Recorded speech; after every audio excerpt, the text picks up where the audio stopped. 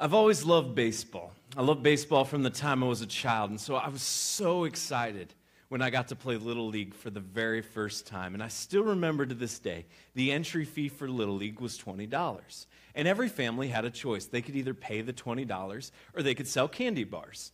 And to me, that's a no-brainer. I'm like, Mom, I want to sell candy bars. She's like, are you sure? Because we'll just pay the fee. I'm like, no, Mom, I want to sell candy bars. Because what I really wanted was to eat 20 candy bars, because you got 20 candy bars and you had to sell them all for $1. And so my plan was to sell candy bars, but to eat all the candy bars, and then just my parents pay the $20 anyways, so everybody wins, because at the end of the day, you're getting added benefit for the $20. What point is there in just cutting the check when you can get 20 candy bars as well? Well, 2 candy bars in, my mom cut me off. She's like, you're done. I'm like, what do you mean I'm done? I've got 18 more to eat. She's like, no, you have 18 more to go sell. Now, I grew up in a simpler time. I grew up in a time where kids could actually go out to play without their parents having to watch them every single second and wrap them in bubble wrap, or have to worry constantly about somebody calling the police because your kids are playing by themselves in the backyard. I grew up in a very simple time. And so I went to the first door with my box of candy bars, and I rang the doorbell. And I heard a dog barking. I'm like, nope, I'm out. So I went to the second house, and I rang the doorbell. And somebody answered. I said, would you like to buy a candy bar? I said, no. I'm like, all right. Went to a third house, rang the doorbell. What do you want? I'm like, would you like to buy a candy bar? I work the night shift. You just woke me up. I'm like 7. I don't know. I'm just trying to sell candy bars. Sorry. Don't walk through the grass on the way to the next house. Have a good day, Grumpy. Sounds good. Went to the 4th house. Candy bar? No. All right. This is going to be a little harder than I thought. Went to the 5th house, rang the doorbell. A teenager answered. I'm like, yes. Because if there's anything I know about teenagers, they love to eat. I'm like, would you like a candy bar? He's like, yeah. I'm like, that'll be $1. He's like, I don't have any money, which is when I learned the second thing I know about teenagers. They love to eat, and they don't ever have any money. It's always like, and that doesn't end for some people ever, and for most of us till you're halfway through your 20s. All right? But he said, but I can't buy a candy bar, but let me help you with something. I'm like, all right, I don't have anything but time and a box full of candy bars at this point in my life. Teach me, sensei. He said, when you go up to the door, give them a sales pitch. I'm like, what? He's like, here's what you need to do. Ring the doorbell. When they answer the door, adjust your cap a little bit. Tell them, hi, my name's Brian, and I just want to play baseball. Would you be willing to support green sports in youth baseball by buying a candy bar? A rich, delicious chocolate bar for just $1? He's like, try that, see what happens. I'm like, okay. Walk to the next house, ring the doorbell. Would you like to buy a candy bar? I said, no. So I went to the next house. I'm like, why not? Rang the doorbell. Answered the door.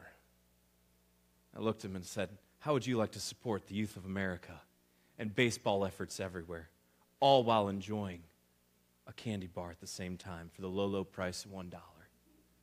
They said, I'll take 5. I was floored. I only had 13 more to sell. Now, I'm not sure I could do that math at that point, but I knew my box was less heavy, and that was awesome. And then I went to the next place, and I sold 2 more. And then I went to a construction zone because they were building a new house in the lot next to that. And I gave the foreman my spiel. He opened his wallet. He said, I don't have any money. Hang on. He stopped 4 other builders until they had enough money to buy every candy bar that I had left in my box, and I was sold out. And I was so excited because I could go home and sit in air conditioning on a summer day. It was fantastic. All because somebody took the time to say, this is what you need to do. If I would have kept going through the neighborhood just asking everybody, would you like a candy bar, I still would probably have old stale candy bars sitting somewhere around my house to this day. Because my mom was very stern. You're cut off after 2. All right? So I had 18 more bars. And it was somebody who took the time to give me a guide and say, hey, this is what you need to do. This is the approach that you need to take.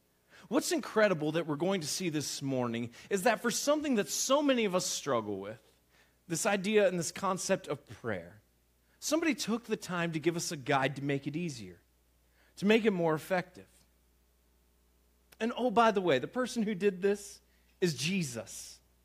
He gives us a guide and tells us literally what we need to do and how we need to pray. If you're just joining us for the first time, or you're joining us for the first time in a few weeks, we're so glad that you're here. Welcome to Lakeside. My name's Brian, and I'm part of the team. Thanks for spending part of your day with us. We've been looking at prayer for the last couple weeks, and 2 weeks ago, when we started our look at prayer, what we saw is that we need to be persistent. In all of life, persistence pays off, and it's no different in prayer, that we need to be people who are persistent in our prayer. And what we saw last week was we saw how not to pray. Jesus told people how not to pray, and he said really to forget what most of us know about prayer. He said you don't need to make a show of it. You don't need to try to use some religious vocabulary. He said be yourself. Make this an intimate experience between you and God. And so much of what happens when our prayer lives get stifled is we go back to this attempt to be religious in what we say, or we try to find key words that God will listen to more if we throw them out there. And you know how I know this? Here's how I know this. Because I'm guilty of it in my own life. And here's the telltale sign of how you're guilty of this. When you're praying about something you don't really care about. You ever been bored in prayer? You know why? Because you don't really care. You don't really care. If it's something that you're passionate about and something that you really care about, you don't have to fight boredom. But when we try to fit God in a box and we try to make ourselves talk in a way that we think, oh, God's really going to like when I say that. He's really going to like to hear that. We just end up bored because it's fake and it's phony. And so today we're going to see how to pray, how we should pray. And this is the Lord's Prayer, and it's a prayer that most of you probably have memorized, and some of you have said it repetitiously throughout life. And we're not here to criticize that, but we just want you to understand something this morning, that what we're about to look at is a method, not a manuscript. It's a method, not a manuscript. We just saw last week that Jesus got on people because he said it's not about you repeating things that you don't really mean. Okay? And so when we look at the Lord's Prayer, what we're encouraging is a method, not a manuscript. And if you can incorporate the Lord's Prayer in your life as a method of prayer and not a manuscript and really mean it, then by all means, repeat it. And if that's something that helps you, then we're not here to discourage that at all. But what we want to help you understand is this. What's important is the method that Jesus talks about here and not the manuscript. And you can find where we're going to be on your phones or your tablets. In the Bible app, we're going to look at Matthew 6, starting verse 9. If you don't have the Bible apps on your phones or your tablets, you can follow along on the screens as we continue where we left off last week. And this week we see how to pray from the words of Jesus on the heels of him telling people how not to pray that we looked at last week. Pray then like this: Our Father in heaven, hallowed be your name. Our Father in heaven, hallowed be your name. Understand the relationship dynamic that we enjoy with God. That God is not some distant deity who's not concerned with our lives. But God is an intimate figure in our lives who loves us and desires the best for us so that we can approach God as a child approaches their father. There are relational implications that Jesus starts out with in prayer. That this is a personal thing and it's a familiar thing, and we approach a God who is a God who loves us. Our Father in heaven, hallowed be your name. Now, hallowed, we're all like, You know, a lot of us know that because we've memorized the Lord's Prayer. But what is this concept? What is this idea? Well, it really just means holy. It really just means holy. And so Jesus says, when you pray, understand that God is a good God who wants to be invested in your life. He's a personal God. He loves you, has a vested interest in you. So start with that understanding, and then also understand who you're speaking to. Understand who you're speaking to. That God, this meaning of hallowed, is holy. That God is set apart. That we should treat the name of God in a special way. And that's a question I just want us all to just inwardly ask ourselves right now is, do we treat the name of God in a special way?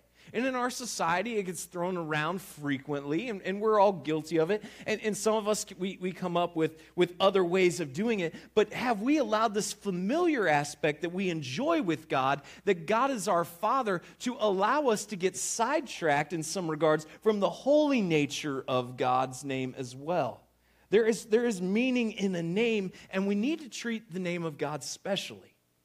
And so we don't need to use it flippantly, and we don't need to throw it around. Yes, God is personal, and yes, we enjoy that personal relationship with God, but let's make sure that we don't get so familiar to the fact that we forget that there's something special about that name. I enjoy a personal relationship with my two sons, but if they look at me and they're like, hey, Brian, at this point in their life, I'm just going to be like, that doesn't work for me, guys. It just doesn't work for me. You're 6 and 5 right now, all right? Let's go with Dad. All right? Now, when they were little, they called me Dad. Now, later on in their life, if they want to call me Brian, I don't think I'm going to care. That's fine. But right now, I'm like, that just doesn't fly with me. And let's just make sure that the familiar aspect that we enjoy with God isn't something that we allow to just cloud the fact that God is still holy and reserved and special.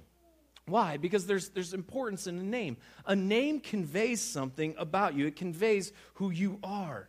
And it does to this day. It does to this day. Your name determines a lot about you. When you go for a loan, what is that based upon? It's based upon a credit score, which is essentially your name. It's based upon a bank looking at whether or not you repay things on a timely manner, how much you've already taken. That's what they're doing. They're looking at your name. A name carries value, and it carries weight. And so when we pray, we have a personal God who loves us, but we also have a holy God who's worthy of our respect and who's set apart from us. And then Jesus continues in verse 10, your kingdom come, your will be done on earth as it is in heaven. Your kingdom come, and your will be done on earth as it is in heaven. That God's kingdom and His will, we desperately desire more of God in our world. That we would see more of God on display. That we in a world that it so desperately needs love and hope and peace would see all of the benefits of God unleashed. That God's kingdom would come. That God would rule and reign in the hearts of us, yes, but that God would rule and reign in the hearts of all. So that we would see people set free from that which holds them back. That we would see peace intersect into situations where people feel hopeless and helpless. That there would be love that radiates, and that would be what is normative instead of what we see on display now, where we are desperately in need of love. This yearning desire that there would be more of God on display. Your kingdom come, your will be done. We need more of that in this world. We need more hope. We need more peace. We need more love, and we need it desperately, and we need it desperately on display. And that's what Jesus is saying when he prays, your kingdom come, and God, your will be done here on earth in the same way as it is in heaven. And yet recently, there's been pushback on this idea. Anytime there's a tragedy, or somebody's been given horrific news, a common thing that people will say is, you're in my thoughts and prayers. And there's recently been a lot of pushback on that is, what good are thoughts and prayers? Thoughts and prayers don't change anything. When in reality, nothing can change things quicker than prayer. And so there's this subtle attack that makes people think, oh, well, if you pray, you don't do anything, when in reality, nothing can change things quicker than prayer. And so Jesus, when he says, God, your kingdom come, your will be done, what he's saying is pray that there would be more of God on display. And never believe for a minute that your prayers don't matter. Never believe for a minute that it's an empty response to tell somebody that you're praying for them. Nothing can do more benefit.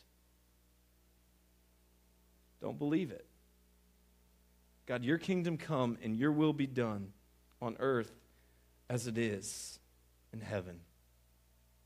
You want to know how I know that nothing can accomplish more than prayers? Because I've seen it in my life, and we've seen it in yours. When we started this a few weeks ago, we encouraged you to utilize the email address prayer@lakeside-church.com. prayer@lakeside-church.com. And so far, many of you have sent requests, and that address is going to be open from here on out. So it's not just something for this series, but we want to continue to encourage you to utilize that so that we can join with you in praying for things that you are praying about. But we also want you to share your stories of how God is working and to share those stories with us at that same address so we can see the answers to prayer. And here are just some of the answers to prayer that we've seen in the last 2 weeks. We have seen people who are starting treatment for addiction issues that they've refused up until this point because God has changed their heart and opened a door in the last 2 weeks that for years they rejected. And in the last 2 weeks, God has moved and opened that door. Praise God for that. Praise God for that. We have seen people who have stepped up, and they're now filling vital roles that we have here at Lakeside. Positions that we've had for a while that we needed people to step up and to volunteer. And we've racked our brains, and so we decided to try a novel concept, to pray about it. Right? And in the last 2 weeks, we've seen people step up in key positions that we've tried for over a year to fill. Why? Because prayer works. And it changes things. We've seen people who have had medical issues, that they've gone to their doctor, and through the doctors and through surgery, as well as through medications, through some lifestyle changes, we've had multiple reports of medical breakthroughs and people whose medical situation have either been cured or who are doing much better. And we're not saying that medicine's not important, but we're also saying that prayer is a vital component to this as well. And we're seeing people that have had medical breakthroughs as well. In the last 2 weeks. We're excited about this. We've seen somebody who's struggling with a job situation, and that situation has cleared up in the last 2 weeks. Prayer changes things. It works. It's not some magic thing that, and we're going to talk about this more, that everything we throw out to God, God just hands to us and He answers us if we just pray for it. But prayer matters and it works. And I want to thank you for those of you who are allowing us to pray with you and alongside of you and who are sharing your stories, and continue to do so. Please send us your requests. There is no greater honor that we have than when we gather as a staff to pray with and for you. And continue to share the stories of how God's working in your life. Because we love to read them and we love to hear them and we love to praise God with you. So we want to pray with you when times are tough, when things are great. We want to pray with you. In every situation and every season, it's part of being a community. We want to be invested in one another's lives, and one of the greatest ways we can do that is to pray for one another. Jesus continues, give us this day our daily bread. Meet our needs. This is a recognition of where everything comes from. This is a recognition of the goodness of God to meet our needs, to make sure that what we need is taken care of. Give us this day our daily bread. And Jesus continues in verse 12, and forgive us our debts, as we also have forgiven our debtors. And forgive us our debts as we also have forgiven our debtors. And this is an awareness of our weaknesses. An awareness that all of us possess them. And they look different for many of us than what they look like for someone else. But all of us possess weaknesses. And this is just a recognition of that fact. Forgive us our debts. We fall short. every single one of us, we fall short. We don't measure up. We make mistakes. We wrong people. Every single one of us is there. And this is an acknowledgement of our weakness and our imperfection. Forgive us our debts. So we start there. And notice how Jesus continues. As we also have forgiven our debtors. And so this is a prayer that forces us to be aware of what we struggle with, and yet also a prayer of strength. A prayer of strength. That as we are aware of our own faults and our own shortcomings, that we can be strong enough to forgive those who have been weak and forgive those who have committed offenses against us. Because in the same way, all of us are aware of our own weaknesses, and we are people who victimize other people. We can be victimized by others as well because of their weaknesses. Forgive us, God, for when we mess up. And let this idea of forgiveness incorporate and encompass every portion of us so that we have strength to forgive those who wrong us. And lead us not into temptation, but deliver us from evil. Help us make the right choices in light of our weaknesses, in light of our faults, in light of all those things, God. Lead us not into temptation. Help us make the right choices. Sometimes that's incredibly easy, and sometimes that's incredibly hard. And if we're honest about it, there are things in our lives where we don't want to make the right choices because we know what the right choices are. And we'd rather not make them. And so this is the understanding that we have a choice to make. And we have to ask God for his help. Help us make the right choices and deliver us. But deliver us from evil. Deliver. We can't defeat evil. We can't. We need God's help. And so Jesus says when you're praying, pray for God to deliver you from evil. And that doesn't mean that we just throw in the towel and we don't try to fight it. But what it does mean is there has to be this understanding that we can't overcome evil in and of ourselves. We need the power of God at work in us and through us. And so God, please deliver us from evil. And then Jesus says this. For if you forgive others their trespasses, your heavenly Father will also forgive you. But if you do not forgive others their trespasses, neither will your Father forgive your trespasses. Let me read that again. For if you forgive others their trespasses, your heavenly Father will also forgive you. But if you do not forgive others their trespasses, neither will your Father forgive your trespasses. So do you think forgiveness matters in the heart of God? Now, here's the question. If we can't do anything to earn God's favor, and we can't do anything to earn our salvation, and we can't, we see that throughout Scripture. It's by grace that we're saved through faith, and this is not of yourselves, lest anyone can boast. It is a gift of God. What is this idea that Jesus talks about here? When he says, if you don't forgive somebody else, God isn't going to forgive you. Doesn't it seem like our forgiveness from God, who we ultimately sin against, and all the wrong is ultimately against God? Doesn't it seem like he's holding out our forgiveness on something that we have to do? How can that be? Is our salvation dependent upon us doing something? What does Jesus mean?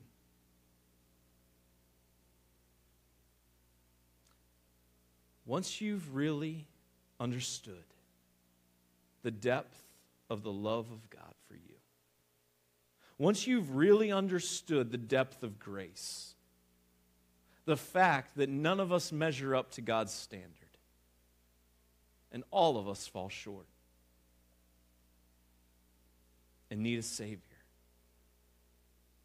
Once you really understand what Jesus did when he sacrificed himself to die in our place, to lay down his life as a sacrifice for our shortcomings and our mistakes and our weaknesses and our faults and our sins, and once we fully comprehend just how great the love and grace of God is, it changes us at the core.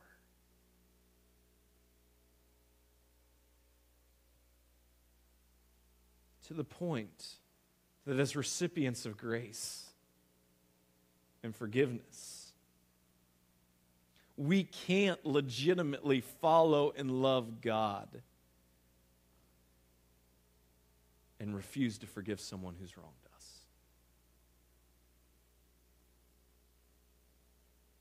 Now, one of the problems that people have when we say that is what forgiveness entails. Forgiveness does not mean reconciliation. Forgiveness does not mean that somebody wrongs you and then you have to go forward as if it never happened. And so there has to be a proper understanding of what forgiveness really is. And what forgiveness really means is you acknowledge the hurt someone has committed. And then rather than hurt them back, you let go and let God take over. Now, reconciliation is an entirely different process. And reconciliation is dependent upon forgiveness, but forgiveness is not dependent upon reconciliation.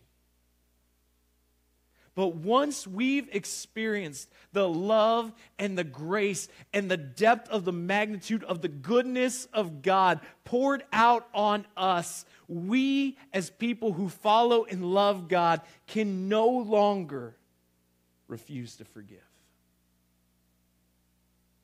It's not an option available to us.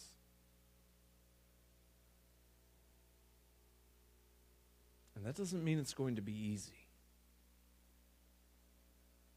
But what it does mean is that God's expectation for us is not to wrong that person, but is to let go and let God deal with it. Our Father, personal, a God who loves you and is invested in your life. Hallowed be your name. Holy God, who deserves our awe and our respect. Your kingdom come, your will be done on earth as it is in heaven. God, more of you on display. And how does that start in this world? By more of God on display in me. That people would see more and more of Jesus in me and less of me.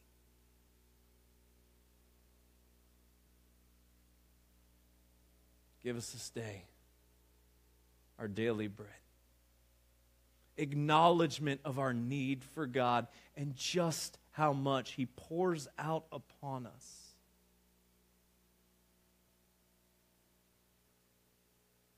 Forgive us our debts as we forgive our debtors. Awareness that we fall short. God loves us anyways. And a plea for strength when others wrong us. And lead us not into temptation, that we would make the right choices even when we don't want to. But deliver us from evil. That God would rule and reign in our hearts and in our lives. This isn't a manuscript. It's a method.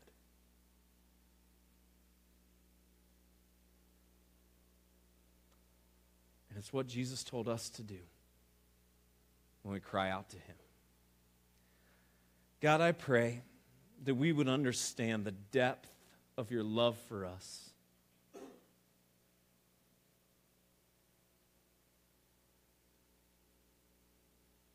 I pray, God, that you would just reveal yourself to us in new ways. I pray for somebody here, God, who feels unloved, and they feel unlovable. And I pray, God, just through all the circumstances, you would just pierce their heart, even right now, this very second, and help them know how much you love them. God, I pray that we would see you for who you are, that you are holy and you are special, and you deserve our awe and our respect. That more of you would be on display in our lives, and as a result in this world. That we would thank you for all you do to provide for our needs. And we never lose sight of where your gifts come from.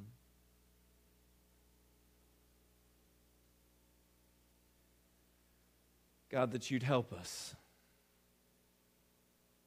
as we acknowledge our faults. And you'd give us strength to forgive those who've wronged us. That we would make wise choices and good decisions. That you would deliver us from the evil of this world. And you'd help us forgive.